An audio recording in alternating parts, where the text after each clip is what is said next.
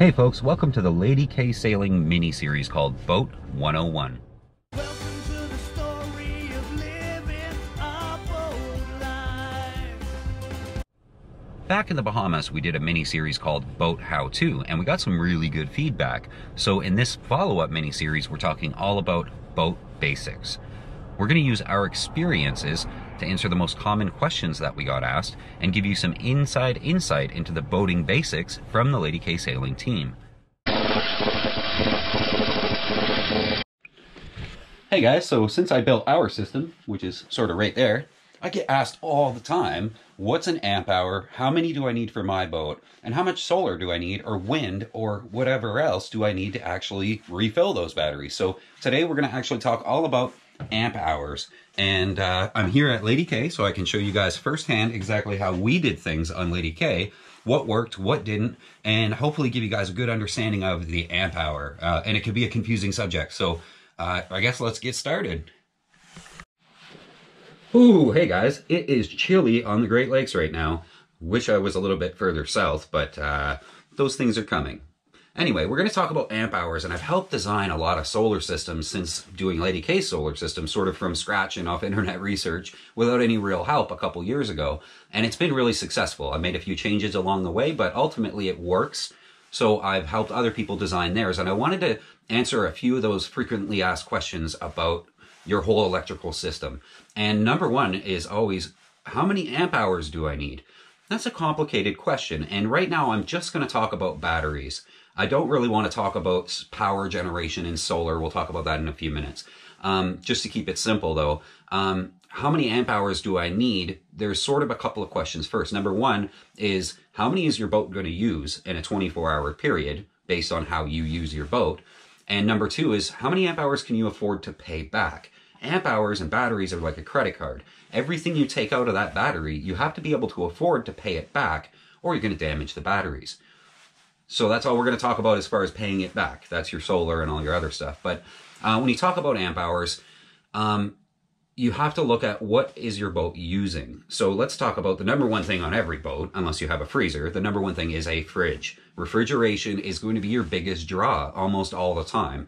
We ran laptops and big screens and stuff so we could watch movies, but the fridge was by far and away the one thing that used the most. And that's because it's always on. It's always in use.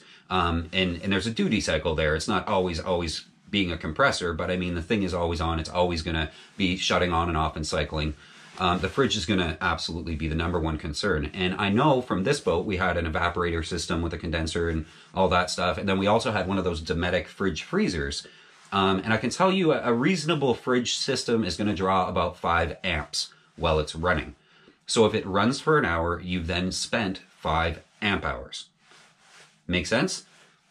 Most fridges are about 5 amps. I think our old one was like 6.5 or something, and the Dometic's about 5. So you have to see and get a good battery gauge, a good battery monitor, so you can see how many amps it's actually drawing while it runs. XANTREX Link Pro battery monitor, something like that, with the shunt, and you'll actually be able to see, turn that fridge on and watch that monitor and see, oh, it's pulling 4.8 amps, 5 amps, whatever it is. So if you know your fridge is going to pull 5 amps every hour, or 5 amp hours every hour, then you have to also figure out how often the fridge runs. What's the duty cycle? And the duty cycle is how often in that 24-hour period that fridge is actually pulling those 5 amps. Because when the compressor shuts off, it's not pulling any amps. So it's just fine. Most fridges are about 60% of the time. Just to make round numbers, let's say half the time. Or let's say 10 hours a day, which is a little bit less than 50% duty cycle in a 24-hour period. So if it's going to pull 5 amp hours every hour for 10 hours, it's going to need 50 amp hours. Pretty straightforward. So we know our boat needs 50 amp hours. That's it. We know how much battery we need now. We need 50 amp hours of battery life. Maybe go a little bigger, obviously, for that cushion. But also, you have to make like a whole spreadsheet of this. The fridge uses 50 amp hours in a 24-hour period.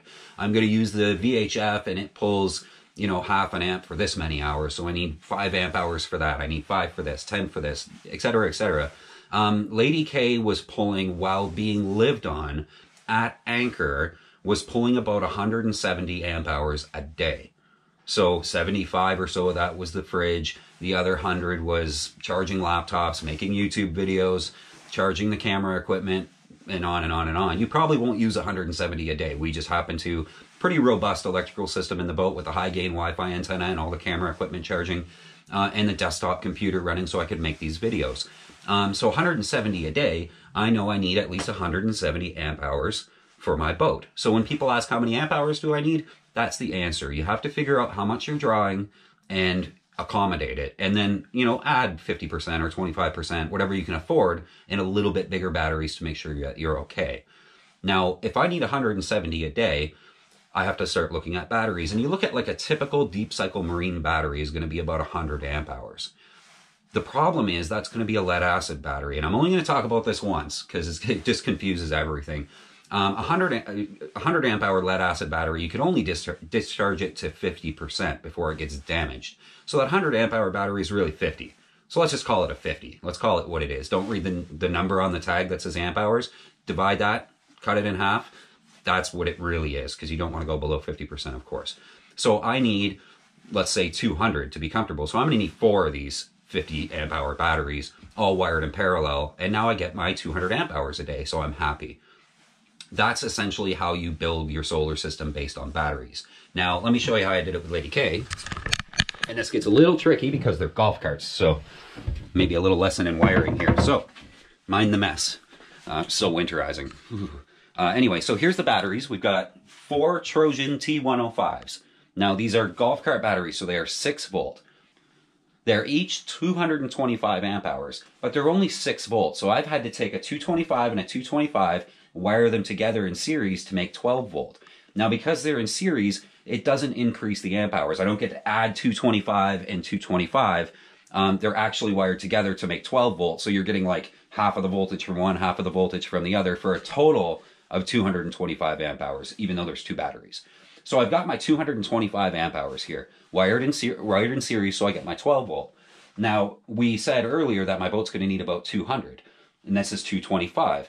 But this is lead acid. So this is really half of 225, 112, and I need 200. So I'm going to have to actually double this. So that's what I did. 2 more golf carts. These are wired in parallel, so series and series, and then the 2 different series banks are wired in parallel. Wiring in parallel is how you double your amp hours. Voltage stays the same because we're going positive to positive, negative to negative, and consider each 2 batteries 1 bank. That way I'm getting 225 amp hours here at 12 volt, 225 here at 12 volt. Now you divide it in half because they're lead acid, and I come out with 225 amp hours. We said we need 200, we're golden. We got 225. We actually have a little bit like a 12 or 13% excess of what we actually need, and 200 was above our actual needs anyway. So really, we're in pretty good shape with these 4 golf cart batteries, and this is sort of the cheapest way to go. Golf cart batteries are dirt cheap. They last for 5 or 6 years. I've never had any problems with them. Keep the water topped up and don't discharge below 50%, and they're really good. And being golf carts, if you do discharge below 50%, they'll take the abuse a lot better than, you know, a Group D or a Group 27 regular deep cycle marine. These things are meant to be abused. Anyway, so that's how we figured out Lady K's amp hours. I did all the math, figured out we need about 170, and I ended up with 225. Hopefully that makes sense. Okay guys, it was way too cold at the boat, so we're going to jump back to the classroom for the rest of this video. And we're going to talk now. We know that Lady K needs 200 amp hours in a 24-hour period to run the fridge and the cameras and all that kind of stuff. So we need 200. We're going to use a little less than that. So we want to make sure whatever solar system or power generation we use is going to make 200. And this is what you want to do with your boat. So the way to figure out how many watts of solar you need on the back of your boat is a pretty simple formula. Basically, the hours or the amp hours you're going to make, amp hours made, is equal to however many watts of solar divided by the voltage of the system times the hours of sunlight. So let's say 100 watts of solar divided by 12 volts, because we're talking about 12 volt boats here, times, let's say, 5 hours of sunlight. So let's say 100 watts divided by 12 volts times 5 is 41.67, 42. So if we have a 100 watt panel and 5 hours of sunlight and the boat is 12 volt, which it is, we will make 42 amp hours every 24-hour period. Now we're going to make that all in the 5 hours of sunlight. but nonetheless, we'll make 42 amp hours in a day and a night, so 24 hours. And we know that 42 is not enough. What we want is about 200. So if you just sort of amplify that, you have 200 watts of solar, and we divide that by 12 volts and times it by 5 hours of sunlight. 200 watts of solar is going to give us 83 amps or amp hours per day. The magic number with Lady K is about 500.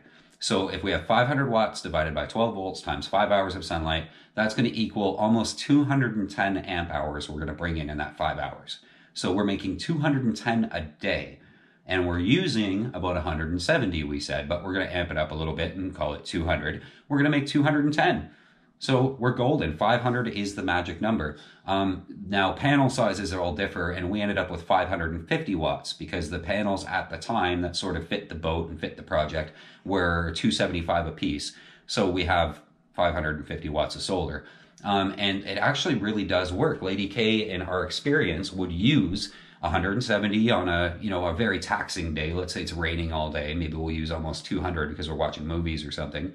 But ultimately, we were able to replace that with 5 hours of sunlight.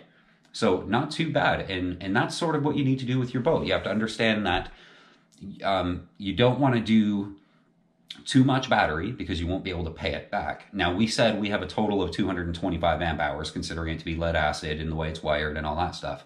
Well, we make almost 225 in 5 hours. So really, we have enough solar that we can recharge our entire battery bank in probably about 6 hours of reasonable sunlight. And I mean, you have 5 hours of almost direct sunlight, and then you have a few hours before and a few hours after where you sort of make a lot less amps. But nonetheless, you are making amperage. So we can completely fill the batteries in Lady K, all 225 amp hours, in really one afternoon or one sunny day. So it actually worked really well. Now, when we woke up in the morning with our 225 amp hours and the fridge running all night and, lights on and things like that, we'd be down to about 80% of 225. And it would be full by 11 a.m.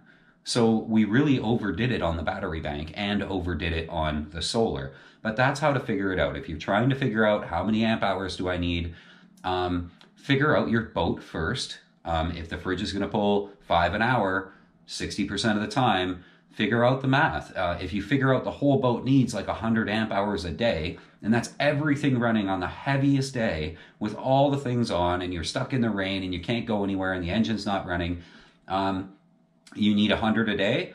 Well, no problem. How do you get 100 amp hours? You do about 300 watts of solar, because that's 125 amp hours in a 5 hour period.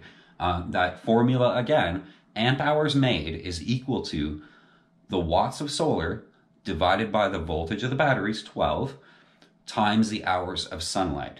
So amp hours made equals watts divided by volts times hours of sunlight. If you live somewhere where we don't get as much sun, you got to reduce that. Maybe it's not 5 hours, maybe it's 4. Maybe you live in the Bahamas and it's like 8. We did really well in the Bahamas with our solar setup. So hopefully that helps you guys understand amp hours, how much battery bank you need, and how much solar you need to rejuvenate that battery bank or to repay that credit after you've spent it. Now, you can also get wind and things like that. And I'll throw in a quick comment here about wind. And there's a reason Lady K doesn't have wind. So our 550 watts of solar generates about 45 amps per hour. 45 amps is a lot. When the sun's shining straight on them, 45, I think the highest we've seen is somewhere over 50 amps. Now, the panels are rated for 550, but that's in the factory where they rate them. When you go to the Bahamas, they'll overperform what the factory said they will do, which is pretty cool. So we were bringing in, let's say, 50 amps in an hour. And solar's about $1 a watt. Now, 50 amps in an hour, a wind turbine, on a good day in the right amount of wind, you might be bringing in 15 amps in an hour, or 15 amp hours every hour. And a good wind generator is like $4,000. So why not spend $1,000 on solar panels, bring in 50 amps instead of $4,000 for 15 amps or 10 amps or whatever it is. Now, that's an argument against wind. Now, the argument for wind is wind works when the sun's not up. And wind works when it's raining and all that kind of stuff. So the perfect system, I think, is probably enough solar to cover all of your needs, like Lady K has, 550 watts, 208 amp hours, per day and we use less than 200, we're right on the mark. Now, if it's going to be shady or rainy for a couple of days, back it up with a couple of wind generators. Perfect. Then when the sun isn't shining and it's not working at its full efficiency, the wind is going to pick up the slack. We went a cheaper route and we bought a suitcase generator, 2,000 watt Yamaha generator, and we ran that every once in a while if it was going to be stormy for a few days or whatever it was. And that's fine. That's the cheaper way to do it. I think we got it off Craigslist for like 250 bucks. That did everything we needed it to do. So that's it. That's amp hours. Hopefully you have a better understanding of amp hours and how much battery your boat needs, how to make a battery, or sorry, like a power projected need for your boat. Like throw it in a spreadsheet and figure it out. What's the fridge use? What do the lights use? Get a XANTREX battery monitor so that you can actually look at these things on the shunt and see what they really truly do pull out of the batteries in amps every hour. And then from knowing what you need, you can base that and actually make a solar system out of it, or make a solar/wind system out of it. That's it for this week of Boat 101 from Lady K Sailing. Hopefully you guys enjoyed the video. If you like it, give it a thumbs up, hit that subscribe button so you can see all the videos we release every Friday. And if you want to help keep the videos going and keep us in camera gear and all that fun stuff, consider becoming a patron, patreon.com/Lady K Sailing. You can send us a couple of bucks every Friday when we drop a new episode. Anyway, we'll see you guys next week. All the love from the Lady K team. Bye.